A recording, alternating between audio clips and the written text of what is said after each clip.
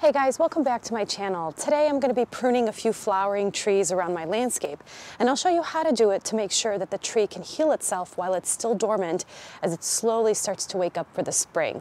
My name is Lena and this is Life on Green Acres.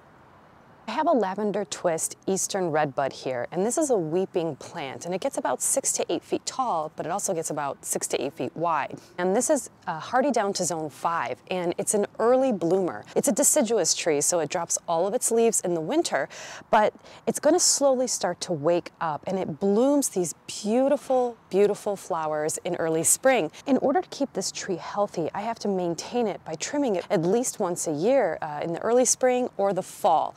So the general rule of thumb is if you have a tree that's a flowering tree, you want to trim that tree or prune it in order to keep it healthy, either very late winter, early spring, or very late fall.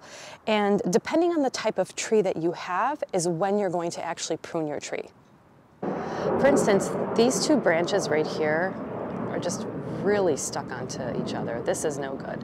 So I'm going to get rid of this. I'm going to kind of work this out so they don't have all this friction happening between them.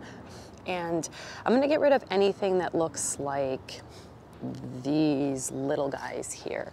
These guys. These are not doing anything for the life of this tree.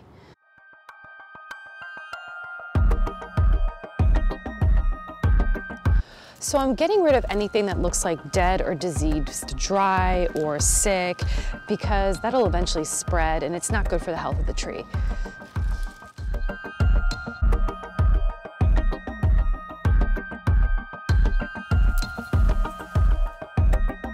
Okay, well, it definitely looks a lot cleaner, and it really had a lot of dry twig kind of branches growing off of it. There were quite a few branches that were kind of overlapping, and that's really bad for your tree. But I think part of this tree's attributes is that it will do that. You know, everything kind of cascades over each other, but there are some very suspicious things going on in my weeping lavender twist. I did take some of the branches off, and I noticed that some of them have almost like this brown kind of dark, almost looks like it's like rotting in the middle. I don't know, so I'll see how this goes. I'll see how this tree does. It does look very bare, but it should be okay. And if it's not, I'll just plant something else. So this is a Yoshino cherry tree, and it's hardy down to zone 5. It gets about 40 to 50 feet tall and 20 to 35 feet wide. And I planted it about 5 years ago. And generally they get about 12 to 24 inches of growth a season. And they have these gorgeous, gorgeous blooms in the spring. And mine in particular are more on the pink side, but apparently they're supposed to bloom in white. This one blooms in pink. I got it from an Aldi, actually, believe it or not, for like 14 bucks. But I'm going to go ahead and actually raise the canopy a little bit by lopping off these particular branches right here, because I want the canopy to start where this area here is. I'm also going to take off any of these branches that are kind of going inward towards the tree. That's usually not a good idea. And I'll take a step back and see how it goes. There's a little bit of anatomy that goes into how you're going to be cutting branches from your trees. This section right here, which is the branch bark ridge, and this section under here is the branch bark collar. I don't want to cut here or here, and I don't want to cut too close to this section here. So I'm going to kind of get it right just above here slightly and just go about right down there. And that should make sure that this tree recovers quite nicely.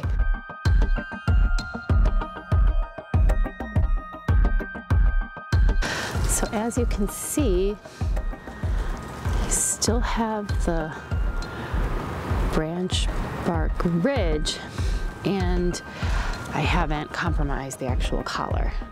In order to increase circulation for the tree to be able to stay healthy once the foliage all comes in, is to eliminate these little branches that are going and growing into the tree rather than out. I don't know if you could see, I lopped off one side of that branch, but I left the other one because I don't want to take too much off this tree at once. I really don't want it to go into shock and then die. So I could always leave that section down at the bottom, this whole branch that I left right here. I could always leave that for either really late fall or next spring. I'd rather be safe than sorry. I think this actually turned out pretty decent. It's cleaned up, it looks a little better, and I'm excited to see how this is going to actually bloom. Just to recap a little bit, if you want to prune your trees, make sure that you are pruning it at the right time of the year. Flowering trees should actually be pruned at the beginning of spring or the end of fall. And if you're not sure, talk to your local garden center. Another thing you want to remember is not to cut too close to the trunk of the tree and not to cut too far up on the branch that you're trying to cut. You want to be mindful of the bark ridge region as well as the bark collar region. I hope you found this video helpful and are ready for spring planting. I know I am. Thanks again for watching. My name is Lena and this is Life on Green Acres.